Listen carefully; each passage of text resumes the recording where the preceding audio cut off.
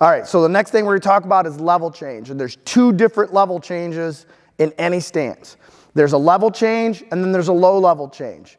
So we'll get into how to shoot a low single later, but that level change for that low single and for the Burroughs double is lower than a normal level change. So when you want to take a shot and you're in your stance, level change is simple. It's a foot steps back and my chest comes down. My hips stay the same.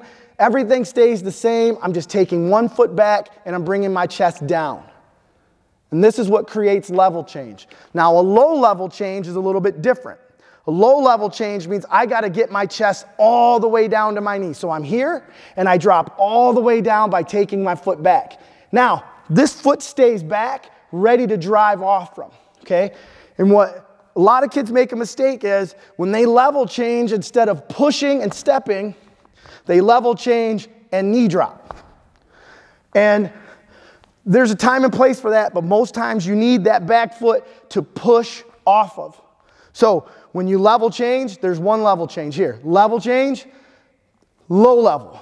And every time I push and drive into my shot, I should be able to hit this level change at any time in my stance. So if I move, level change. Move, I move, level change. Move, I move, low level. Step and drive. That's low level and level change.